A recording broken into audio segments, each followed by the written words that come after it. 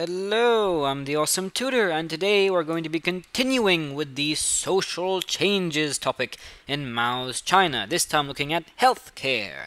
Okay, let's begin. Now remember, with the social changes topic, they're most likely going to ask you questions on improvement. And to judge improvement, you need to know the situation before and after. So, what was the situation before 1949? Well, healthcare was very rudimentary. They used traditional methods like acupuncture and herbalism, where they used plants as medicine. And healthcare in the rural areas was virtually non-existent. There were some hospitals built in 1920s and 1930s, but that was mainly confined to the cities, and there were very, very few. With the CCP in power, now, public health spending was not really a priority for the regime. In fact, spending on healthcare never rose above 2.6% of the government budget.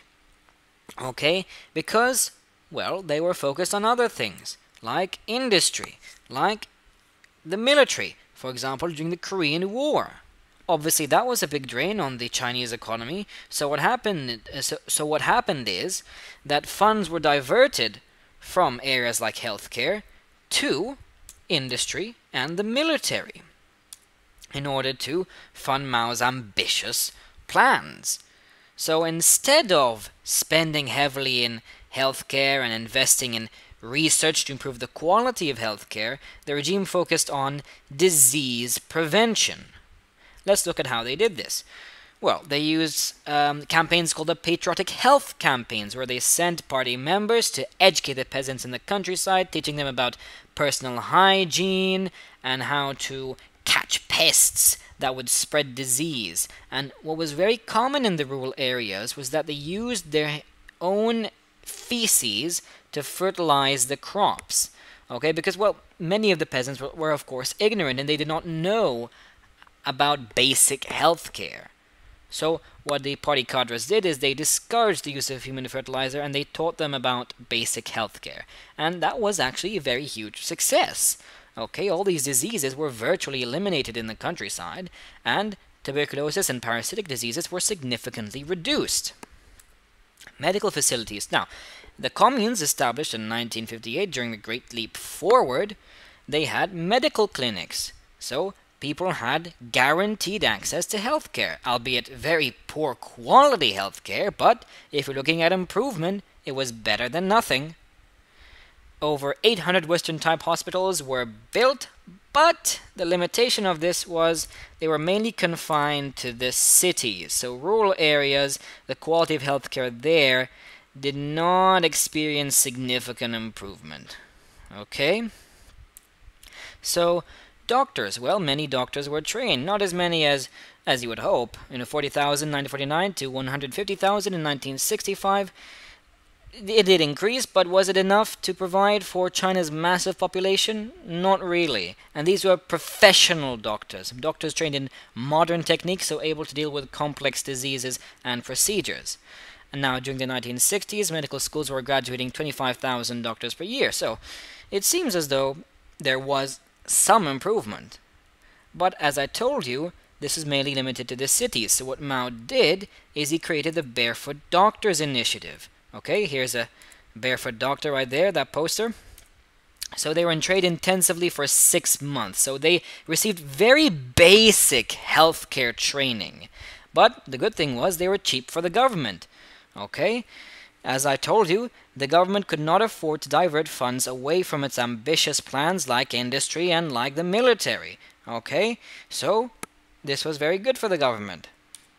And however, obviously the quality still remained low. They only had basic training. The manual that they were given had no medical theory whatsoever. It was only a summary of common symptoms in the countryside. Okay, and obviously the village clinics, such as those in the communes, had poor equipment and low supplies. But if you're talking about improvement, what was the situation before? Well, the rural areas basically had no healthcare whatsoever. So, was this an improvement? Yes, it was. And here are some statistics to show the extent of that improvement with the Barefoot Doctors Initiative. Okay, so I guess in terms of analysis, you could say quantity of healthcare provision, yes, significantly improved. Quality, not that much. Life expectancy, well, you have some statistics here, clearly increased, showing the success of healthcare policy. Now, some questions might ask you about social policies from 1949 to 1957, because they want to avoid disruptions like the Great Leap Forward, the famine, and the Cultural Revolution. So if your question is from 1949 to 1957, use this statistic. If your question covers the whole date range, then use this statistic in 1970. Okay, so speaking of disruptions, what were these disruptions? Well, you had the antis campaigns in the 1950s, where 800,000 people were killed in the first half of 1951. Obviously, you have lots of struggle meetings here. So how did that affect healthcare? Well, many of these were doctors. Remember the antis campaigns? They targeted bourgeois capitalist elements, and doctors were considered bourgeois capitalist elements. Even Mao's doctor, Li Zhisui, had to hide and cover up his bourgeois background lest he face persecution in these struggle meetings. You also had the Great Famine, 1958 to 62, where 45 million people died. So was the healthcare provision in the countryside significant enough to counteract the detrimental effects of the Great Famine? Not really. Okay? The Great Famine and the human tragedy of epic proportions made the healthcare negligible. You also had the Cultural Revolution. Whoa, more struggle meetings, where estimates put it at 2 million people were killed.